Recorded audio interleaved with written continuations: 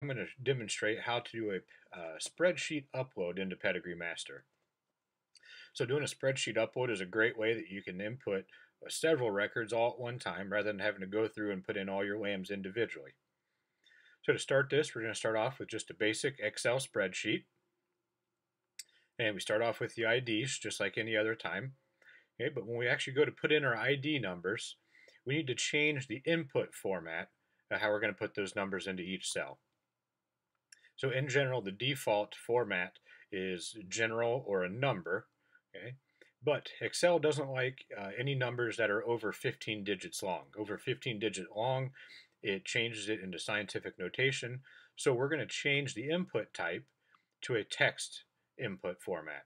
So we're going to change it from general. We come down here and we click on text. And now we can put in all 16 digits without it changing into scientific notation for us. Okay. So now we're going to go ahead and put in all the rest of the data that we have on each one of those lambs. So we can start off with our sex, our birth type, our conception method, status, any information that we have on those lambs. But it's important to note that these columns can be in any order that we choose to put them in. But what's important is the column heading for each of those.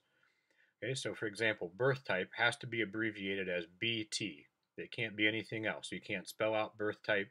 You can't put periods in there. It has to read BT. For rear type, it has to read RT. So for a list of what those column headings have to be, you can look on page 21 of the Pedigree Master Manual, and it'll spell out all the commonly used column headings.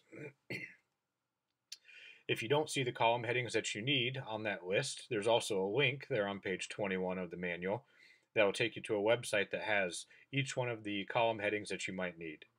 Okay. So we're also going to put in the sire and the dam of these animals, contemporary group. We can get out here into our weaning and our post-weaning weights. This is all just example data. You'll put in whatever information that you have. But again, you need to look up what these column headings have to be in order to make sure that they go in there correctly. Another important thing to note is that we can't have any blank cells within our data.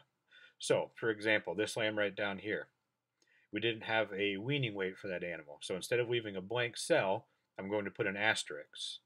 Okay? So that tells the system that there's no information for that animal for that time point. If we leave a blank cell, the order of our data is going to get off, so we need to make sure we put a asterisk in each blank cell if we don't have a record for it. So once we get all the data in there that we need, we're going to save this file. Okay, so we just click on File. We're going to click on Save As. Okay, so I'm just going to save mine onto the desktop so I can make sure I can find it. Okay, you can save it wherever you'd like. Just make sure you can know where it is. And the default in Excel is going to save it as an Excel workbook, but we need to save it as a tab delimited file. So we go down here to Save As Type, we click on the arrow, and we come down here to Text Tab Delimited. Okay, so we select Text Tab Delimited, and we click on Save. Okay, mine already exists. I'm just going to go ahead and replace it. Okay, it's going to pop up a couple warning messages. It's going to say that the selected file type doesn't support multiple sheets. We can click on OK.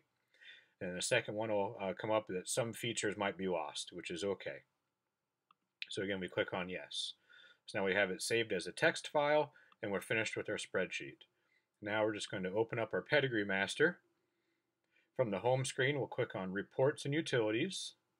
Then we're going to click on the Advanced tab.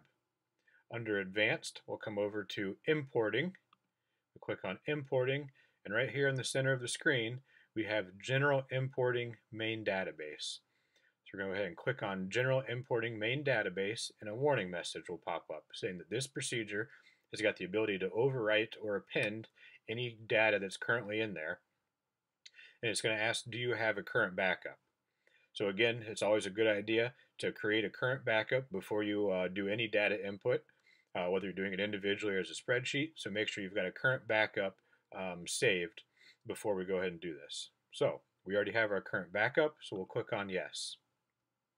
A new dialog box will come up. We're going to select the file. So here we can browse wherever we save that file. So I save mine onto the desktop. Okay, and I saved it as spreadsheet example copy 2. I'll select that and click on OK. So now, before we go ahead and actually import that file, we can view the file to import. So we'll click on that, and the file is going to come up. This is our spreadsheet that we just uploaded, and this gives you a chance you can look through and see if you made any errors. Okay. These column headings might not be exactly over the column that you're looking at, but that's okay. The system will figure it all out, and we don't have to worry about that. So once we've looked through that, we come down here to import file. Okay. Once we click that, it says it's imported to the temporary database. Okay. So we click on OK for import finished. And then it's going to ask us to check the main data table. Okay. It says that it's used to check and preview the information before we finish things off. So it'll bring up the main data table. And again, we can check through here again. Just double check, make sure we don't have any errors in our data. Make sure we didn't make any typos. Okay. Once you're happy with the data, we can go ahead and click Close Window. Then we can then finalize things by clicking Update the Main Database. Once we click that, it'll say the number of records that you added. So 15 records were added. Okay. And since these were all new animals, I didn't update anything. It says 0 records were updated or modified. Now, if you already have current data in there, say you already put in the pedigree information, birth type, rearing type, and you had weaning weights already put in, and now you're adding post-weaning weights. Okay? If you're just adding post-weaning weights, it will say 0 records added, but then 15 records were updated. So it won't overwrite the existing information in there, it'll just add to it. Okay? So we click on OK. And then if you added anything to the visual database, that's okay. Now, if you happen to make any errors, if you see anything, figure out anything that you happen to mess up, you can always click on Undo Import. Okay? But from there, all your animals should be in the main database. You can go back to your main screen, you can find them in your pedigree display, and all the information will be updated. Again, if you have any questions on this, you can feel free to visit the Pedigree Master manual or visit the NSIP website at nsip.org for more information.